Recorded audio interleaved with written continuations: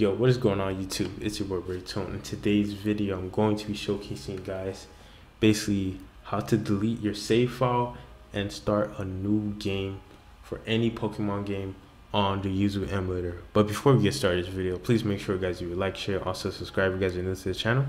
Without further ado, let's get right into it. Let's get it. Now this process is basically simple and easy. Now first things first, you're gonna need to access your save file. It's pretty easy. Just a left click to any Pokemon game you have on the Yuzu Emulator and go to open save data location. And right here when you see main, all you do is just basically delete it. Delete the whole thing, close that out, and after that you open up this, and while it's launching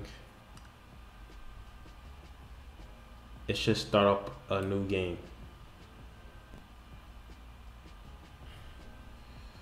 So yeah, I'm gonna stop that right there. Showing that is probably risky enough. This video might get claimed after this, but yeah, that's pretty much it. If you guys are looking for other save files, the most easiest thing to do is go on Google and type in Pokemon Sword save file for Yuzu, or for custom firmware, or Pokemon Sword save file for Yuzu or Ryujinx, or for custom firmware.